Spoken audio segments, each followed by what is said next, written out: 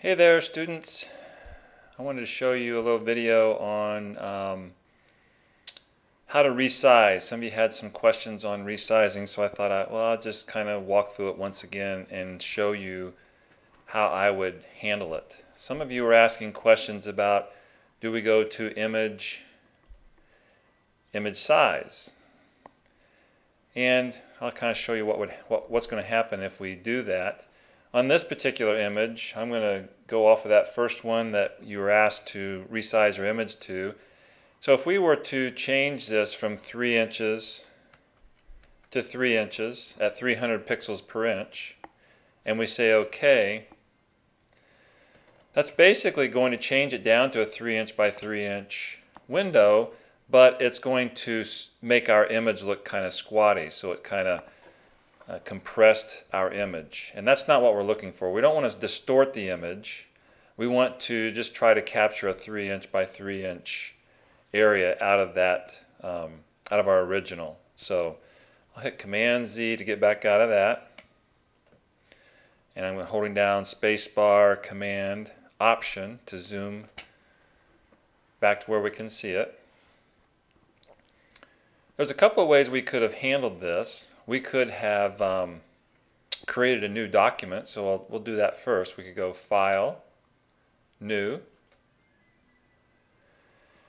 and we could change this to 3 inches by 3 inches at 300. And I'm asking you to, the color mode be RGB color. And down here in Photoshop, if you're working in Photoshop, there's an advanced button, and this allows us to apply that color profile that I was asking you to use, which is Adobe RGB 1998. So we can go ahead and get everything set up right here. We'll hit OK. So now we have the proper size. We can go back over to our image, and if we grab our Move tool, we're just going to click on this.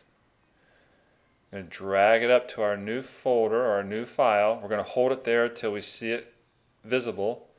And then I'm going to just come down here and drop it onto that 3-inch by 3-inch. And I'm going to hold down Shift. I'll just kind of show you this. So if I hold down Shift as I'm dragging it, and you'll notice I haven't let go of the image yet.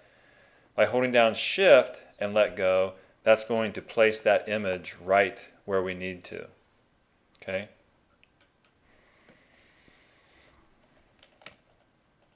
So now our image is really large, and we are going to need to scale it, so we could right-click. We can't right-click. We're going to go up here to Edit, and we'll come down here to Free Transform, which is Command T.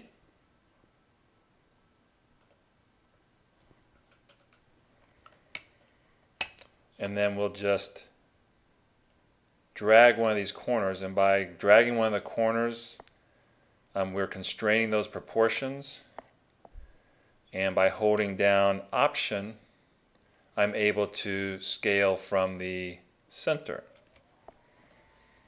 And then we'll just click in here and move that around, and that's about the best we're going to get for a 3-inch by 3-inch image. I'll use my right arrow key to bump it over a little bit. We'll hit Enter or Return. And that's how we could get it into a 3-inch by 3-inch format. That's one way. Okay. So I'm going to close that. Another way would be to go into that crop mode. And to get to the crop mode, we'll come over here. We'll click on the crop tool, C is the keyboard shortcut. Then we're going to pull up here to this little tab. We're going to come down here and we want to change this size to resolution, size and resolution. And it's supposed to be 3 by 3 at 300. I'll hit OK. And now that has put our 3-inch, that's put that into a 3-inch by 3-inch size, and then I could just move my image within that window. And basically what it's kind of cropped down to, it's cropped down to that outside edge of the image. Okay, And to accept this crop, I could hit enter or return, or I can come right up here to this check mark and hit yes, we'll accept that. And now if I come up here to image size, I'll see that my image has been cropped to a 3" by 3" at 300 pixels per inch. Okay, and we'll notice that it basically threw away pixels in this image. So now our image size is 2.32 megabytes.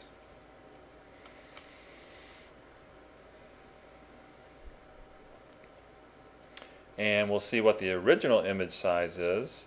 Our original size is 97.9 megabytes. So we have basically sized this down and gotten rid of quite a few pixels in this image.